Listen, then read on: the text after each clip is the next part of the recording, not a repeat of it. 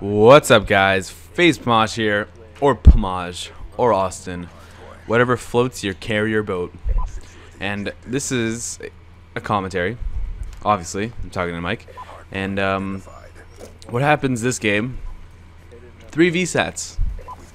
And you know, I get a lot of kills. There's a nuclear, I'm pretty sure. Something like that. The score is pretty ridiculous, so the gameplay is pretty awesome, and the topic is pretty just a little personal, I guess.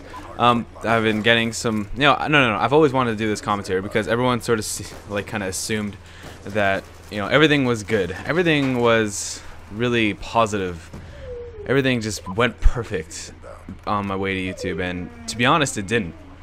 I first started doing the YouTube thing in grade 9 Christmas, and you know, I simply just asked my grandmother for an HD PVR, and it took a little convincing, like I said in what my parents think of this YouTube and gaming commentary.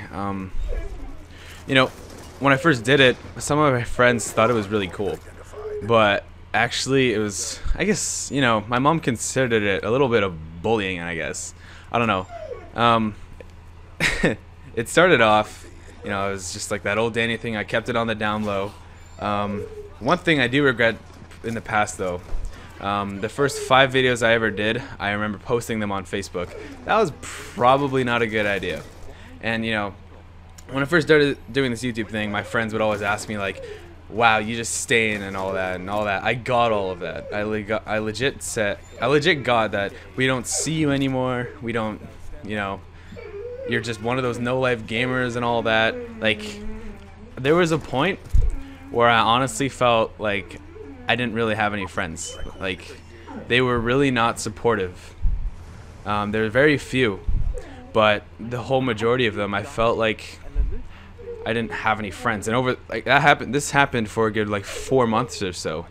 And, you know, they said all this stuff because, you know, they wanted me to come out and do things, but those were things I really didn't want to do. They were kind of with sketchy people, like I didn't know. You know, I was in biking, I was just losing my interest in biking and all that. But still, the fact that my own friends now that I'm whatever with, I'm fine with, they really were not the best supportive friends that somebody could ask for. And you know, it's all kind of weird how everything just turned around as soon as I joined Optic. And you know, my friends were familiar with them. They knew about Optic Predator and Hex and Midnight and all those guys. And you know, as soon as money was brought into this situation, they all literally just changed and wanted to be supportive. And I noticed that. I'm the type of person that notices those types of things that happen. And you know, and I remember those who like were pretty much assholes like at the beginning. And you know, they somehow want to be supportive now. And you know, I did have some people text me saying, you know what, I just want to apologize, you know, for all like the things I said and did, you know, a year and a year and a half ago. And I just want to say I'm proud of you, and you proved me wrong. Like, I got quite a few of those messages, to be honest. Some of them were just recent. You know, it's odd enough knowing how, you know, they want to be not supportive and put you down at the beginning of it, and suddenly when you start becoming more successful, or you start making like impacts or whatever it is, they just want to be supportive of it. And you know, I'm not the type of person to hold a grudge, but I don't hold grudges really. But you know, I remember what they did, and you know, it's still always going to be there, because it's kind of, I guess it's kind of messing with the head if you think about it. I was not really happy with that kind of, you know, behavior of just wanting to hate and, you know, not really be supportive of a friend that's just doing a hobby. And, you know, as soon as they start making something, or they start getting big, or whatever it is, they want to be your friend. And that I've had that happen to me. And And that wasn't the only part. It was at the beginning. It was probably about 3 more months in of me getting the PVR, and you know, my mother was actually, you know, pretty against it. There was a time when she would not let me play and all that, and there was times when she would just kick me out. There was times when, you know, like one of the times it was pretty bad. I was just up in my room doing my own thing, and you know, I don't know what happened, but then she got really mad. I don't know, I forget what it was, but I'm not gonna dwell on this because, you know, it's all in the past, whatever. But she actually ended up moving all of my stuff downstairs. Like, I have this huge honking desk here. You know, she made me move all the stuff downstairs, and I was really mad. Like, this was all my stuff, and you know, the stuff I worked for and like put my time into, and she just wants to move it out of my personal privacy. But you know, I mean, that was a year ago, right? I'm not that person to hold back. It's just I remember the entire story. I don't forget, but I don't hold a grudge, if that makes any sense at all. But you know, things weren't really dandy.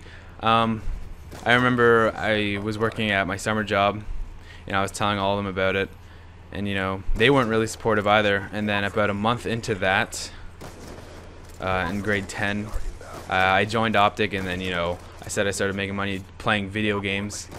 And you know, I say, you know, a lot, I'm sorry. They wanted to be they wanted to be like supportive about it and talk about it now. Like, why wouldn't you want to talk to me about it like then? Like, I don't understand, what's the difference if I make money from it or not? See, that's one thing about this that has really made me realize about people. Like, money does change people, and you know, things, they will change the people around you if you start like making an impact, like on doing bigger things. Like, that could be jealousy, or that could just be, I don't know what it could be. It's just not, I'm just not really okay with it. But you know, I'm okay with all of them now. It's just I know who did it, but it's whatever, you know. Look where I am now. I guess, you know, I'm satisfied with where I am. Like, everything happens for a reason, right? Maybe it took what happened with me sort of getting bullied, I guess you could say. Yeah, it's called bullying. That sounds more depressing and all that, right? I'm just kidding. But you know, maybe it takes them, maybe this was a life lesson for them. Maybe it taught them to be more supportive in general, and that those people could accomplish some great, amazing things, and you know, make it farther. And it's funny because I remember, like, I had about 3 of them like messaging me on Facebook. It's like, oh, you're not gonna get anywhere with this. You're not ever gonna make money, and you're not ever gonna get a YouTube partnership, and all that. And they were pretty big dicks about it. You know, I just sort of ignored it. I'm pretty sure one day I broke down and I freaking, like, I bawled my eyes out once. You know, I'm an emotional person. I can admit to that. I am a very emotional person, but I also have a very open mind and know what things are sort of acceptable to get emotional about. Like, there's dumb things, you know, you really shouldn't dwell about, but they're all experiences, and you learn from every single one. So that works on both sides. But you know, this is sort of just a commentary to let you guys know that everything was not perfect, or whatever. Everything was not perfect and upbeat and, you know, good vibe all the time. So I'm just maybe hopefully this sheds some light. I did have a struggle on to get to where I am today. So I hope you guys enjoyed, and you know, have a good day. I'm Fabian Smaj, and I will see you guys later.